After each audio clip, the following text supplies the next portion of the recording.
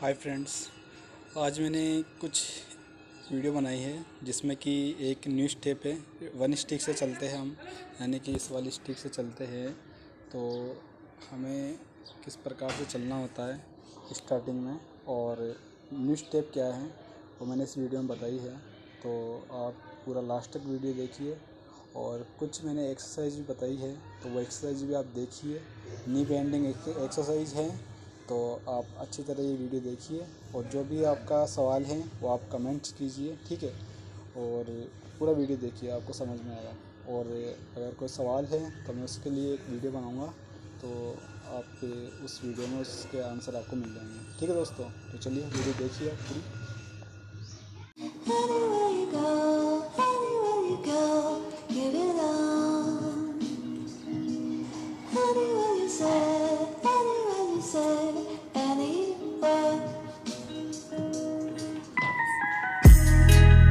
दोस्तों नमस्कार। जिस प्रकार से मैंने ये वीडियो बनाई है इसमें मैं आपको ये बताना चाहता हूँ कि आज मेरा जो है वो कंप्लीट 57 डेज कंप्लीट हो गए हैं आज लगभग, ठीक है।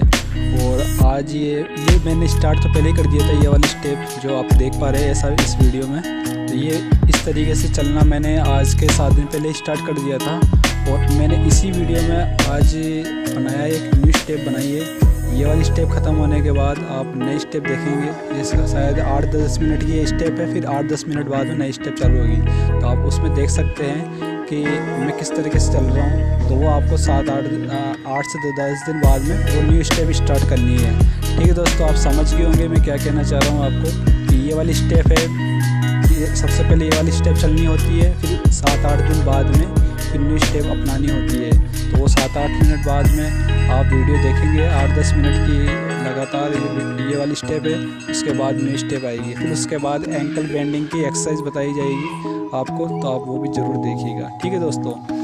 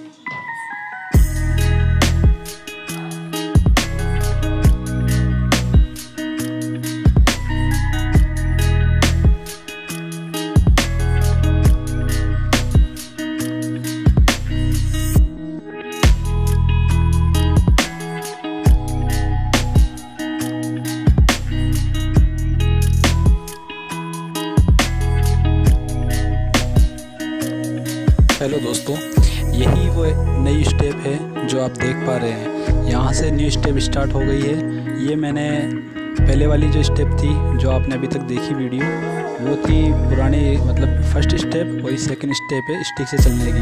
तो इससे क्या हो, इस स्टेप में एक फ़ायदा ये है कि आपका जो पैर है वो एलिजिबल हो जाता है कि आप इस पर वज़न डाल के चल सकते हैं। जब आप ये वाली स्टेप चालू करते हैं तो आपका पैर और वज़न सहन करने के लिए और ताकतवर हो जाता है। तो आपका मतलब आप फिर 7-8 दिन चलेंगे ये वाली स्टेप, तो उसके बाद में आप बिना स्टिक के चलने की कोशिश कर सकते हैं। अगर आप बिना इस स्टेप के चले अगर आप कोशिश करेंगे तो आपके पैर में बहुत ज़्यादा लिम्पिंग आएगी और आपको फिर स्टिक से चलना पड़ेगा, फिर ज़्यादा टाइम लगेगा। और कुछ नुकसान तो वैसे तो होता नहीं है, लेकिन दिक्कत आ सकती है, पेन हो सकता है, सूजन आ सकती है।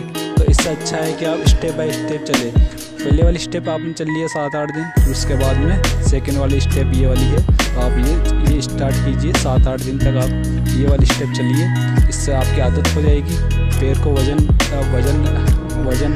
सहन करने की ताकत हो जाएगी और फिर इसके बाद में आप बिना स्टिक के चलने की कोशिश भी कर सकते हैं। तो दोस्तों, ये वाली स्टेप पूरी देखिए और उसके बाद में अगर आप अभी मेरा जो आज मैंने वीडियो बनाई है, आज 57 डेज हो गए हैं मेरे को। ये मैंने न्यू स्टेप आज से स्टार्ट की है और ये 57 डेज आज है। इसका मतलब है कि ये 65 दिन तक, यानी कि जब 65वां दिन आएगा तब तक मैं इस वाली एक्सरसाइज को मैं करूँगा। ठीक है, ये वाली स्टेप चलूँगा, फिर उसके बाद में न्यू स्टेप में स्टार्ट करूँगा। उसमें मैं आपको वीडियो बताऊँगा कि मैं स्टिक को कैसे, मतलब बिना स्टिक के कैसे चल पा रहा हूँ। तो वाली वीडियो भी मैं आपको बना के अपलोड कर दूँगा। तो आप ज़रूर चैनल को देखते रहिए। अपलोड होने वाली वीडियो को देखने के लिए आप चैनल को सब्सक्राइब बटन पर क्लिक करके इसके बेल आइकन को दबा दीजिए। ठीक है, और कोई सवाल जवाब है तो आप ज़रूर कमेंट्स कीजिए और पर्सन का जवाब आपको दिया जाएगा। तो मेरे जो नंबर है व्हाट्सएप नंबर, वो भी मैं आपको अवेलेबल करा दूँगा, तो आप मुझसे वैसे भी कांटेक्ट कर सकते हैं दोस्तों। ठीक है दोस्तों, तो happy for health, thank you.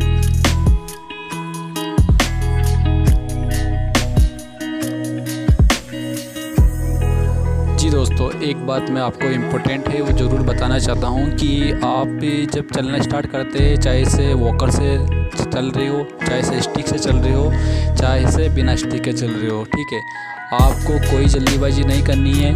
3 या 4 मंथ लगते हैं आपको नॉर्मल होने में। बॉडी पे डिपेंड करता है, आपका फ्रैक्चर कैसा है उस पर डिपेंड करता है। आप देखा देखी ना करें, आप खुद कॉन्फिडेंट हो तो ही आप कदम उठाएं और ज़्यादा ओवर कॉन्फिडेंट ना हो।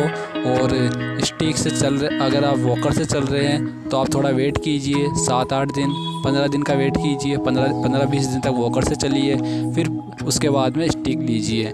जल्दीबाजी ना कीजिए दोस्तों। और अगर आप स्टिक से चल रहे हैं और बिना स्टिक के चलने की कोशिश करना चाहते हैं तो आपको थोड़ा वेट करना होगा। आपको 15 से 20 दिन आपको स्टिक से चलना होगा, फिर उसके बाद में आप कॉन्फिडेंट होकर थोड़ा ट्राई कर सकते हैं। ठीक है, और वो भी शाम को टाइम करना आपको। सुबह तो बिना आपको कुछ भी ज़्यादा ओवर कॉन्फिडेंट नहीं होना है। जिससे आप चल रहे हैं उसी से चलिए और नॉर्मल चलिए। ठीक है, और ज़्यादा स्पीड में ना चलिए, क्योंकि आप फास्ट चलेंगे तो आपका जो पैर है वो वज़न झेलने में असक्षम रहेगा और आप लिम्पिंग का डर रहेगा और आपकी मसल्स मजबूत नहीं होगी। अगर आपको मसल्स मजबूत करनी है, आपको सही पोस्चर में चलोगे तो आप जल्दी से जल्दी आपकी मसल्स रिकवर होगी और आप जल्दी से जल्दी तो आपका पैर रिकवर होगा और आपका पोस्चर सही बने रहने से आपकी लिम्पिंग भी नहीं होगी। तो दोस्तों, आप इस बात का बहुत ध्यान रखें कि आपको फास्ट नहीं चलना है, बिल्कुल धीरे धीरे स्लोली चलना है। ठीक है, क्योंकि आप जब यहाँ तक आए हैं तो ज़रूर आपको नेक्स्ट कदम भी आपको बेटर ही मिलेगा। ठीक है दोस्तों, तो आप कोई जल्दीबाजी ना करें। पूरी लाइफ है अपने पास। ठीक है, 3 या 4 मंथ है तो थोड़े मुश्किल होते हैं, मानता हूँ, लेकिन इसमें मेहनत करनी होती है और अच्छी मेहनत करनी होती है और बेस्ट देना होता है। ठीक है, और इसी तरीके से आप वीडियो देखते रहिए। कुछ डॉक्टर्स की देखिए, कुछ फिजिशियन की देखिए, कुछ क्या करना चाहिए क्या नहीं करना चाहिए उस बारे में देखिए। और दोस्तों, जिन लोगों का, जिन भाइयों का, जिन साथियों का एक्सीडेंट हुआ है उनकी वीडियो भी देखी है। इससे आपको इंस्पिरेशन मिलेगा, आपको कुछ सीखने को मिलेगा और आप भी अच्छे तरीके से नॉलेज के साथ आप अपने पाँव को रिकवर कर पाएंगे। तो इसी प्रकार से दोस्तों मैं बस यही कहना चाहता हूँ कि आप जो भी करें अच्छा करें, अच्छा सोचें, अच्छा खाए और अच्छा मेहनत करें दोस्तों। ठीक है दोस्तों, थैंक यू।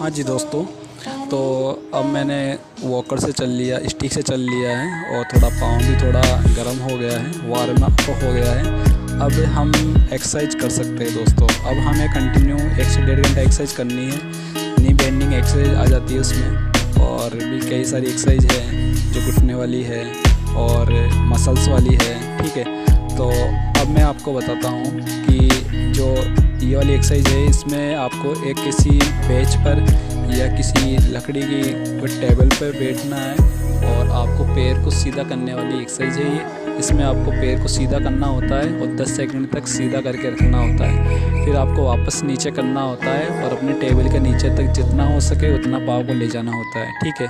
फिर वापस से आपको ऊपर करना होता है पाँव को। अगर आपका पाँव ऊपर नहीं हो रहा है, स्टार्टिंग में आपको दिक्कत आती है, स्वेलिंग रहती है, सूजन रहती है, तो आपका पाँव ऊपर नहीं होता है, तो आपको दूसरे पाँव से आप अपने पाँव को सहारा देके ऊपर कर सकते हैं। दूसरे पाँव के अंगूठे से या पूरे पाँव से आप सहारा देके आप जिस पेन आपका जो पैर आपका डैमेज है उस पैर को आप ऊपर कर सकते हैं। तो इस प्रकार से ये एक्सरसाइज की जाती है। आप रोज़ाना 8 से 10 बार ये एक्सरसाइज कीजिए और जितना हो सके एक्सरसाइज आपको रोज़ाना करनी है, जिससे कि आपकी मसल्स वापस से रिकवर हो सके, मसल्स आपकी वापस से नॉर्मल हो जाए। इससे क्या होगा कि आपका जो पैर है वो सूजन कम होगी और आपका पैर वेट सहन करने में और चलने में अच्छा हो जाएगा, स्ट्रॉन्ग हो जाएगा। तो दोस्तों, इसी बात के साथ मैं आपको ये बताना चाहता हूँ कि आप एक्सरसाइज कीजिए और ज़्यादा से ज़्यादा 1-2 घंटा आप धूप में भी एक्सरसाइज कर सकते हैं। इससे आपको विटामिन डी भी मिल जाएगी और आपका जो पैर है अंदर से मजबूत होगा। और दूसरा ये है कि आपका जो अंदर से जाम हो रखा है पाँव, तो थोड़ा तापमान बढ़ने से थोड़ा ठीक हो जाएगा। ऐसा मुझे एक्सपीरियंस हुआ है, इसलिए मैंने आपको ये बात बता दी है। तो आप अगर चाहें तो आप खुद भी फॉलो कर सकते हैं। तो दोस्तों, ठीक है दोस्तों, आप ये एक्सरसाइज रोज़ाना ज़रूर करें।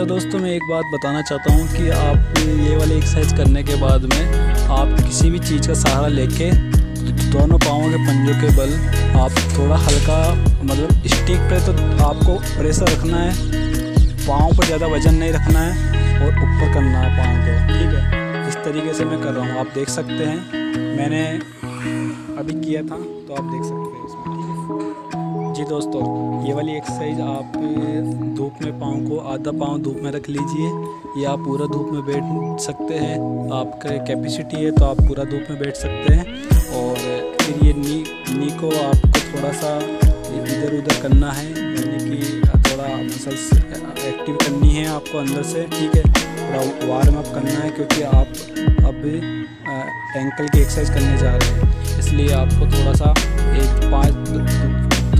30 से 40 बार आपको ऐसा करना है, ठीक है। फिर उसके बाद में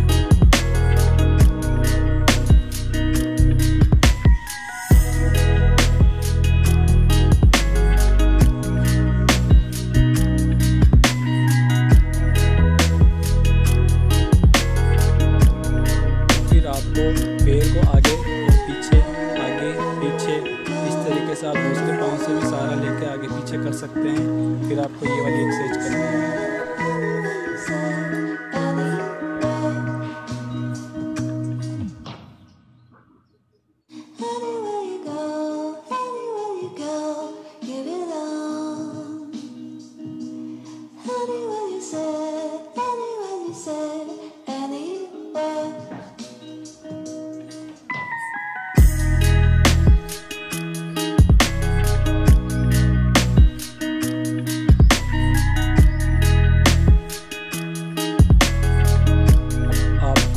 पाँव को पूरा रोटेट करना है, यानी कि सीधे हाथ की तरफ आपको 8 से 10 बार घुमाना है, फिर उल्टे हाथ की तरफ आपको 8 से 10 बार घुमाना है, ठीक है।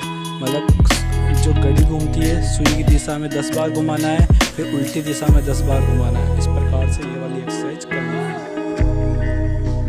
दाहिनी तरफ 8 से 10 बार आप एंकल को घुमाइए, बाएं तरफ आप 8 से 10 बार एंकल को घुमाइए, ठीक है। सभी एक्सरसाइज आपको आराम से करनी है।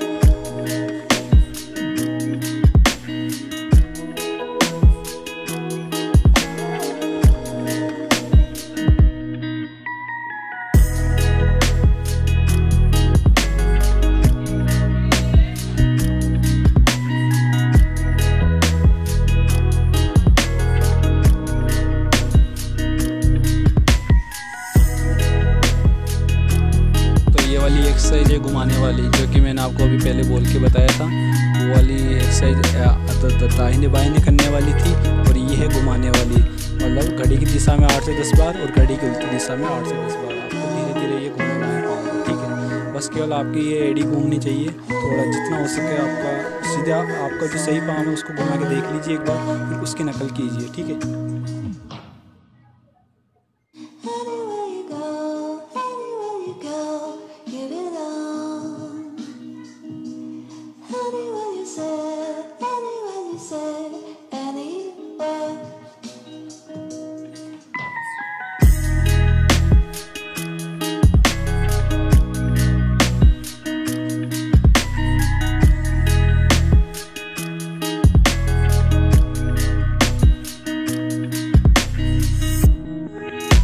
दोस्तों वीडियो पूरी देखने के लिए धन्यवाद। आप इसी तरीके से एक्सरसाइज करते रहिए। थोड़ा सा आप देख सकते हैं लास्ट में मैंने थोड़ा पाँव थोड़ा जाम हो जाता घुटना, तो आप आगे पीछे करके इस तरीके से नॉर्मल कर सकते हैं।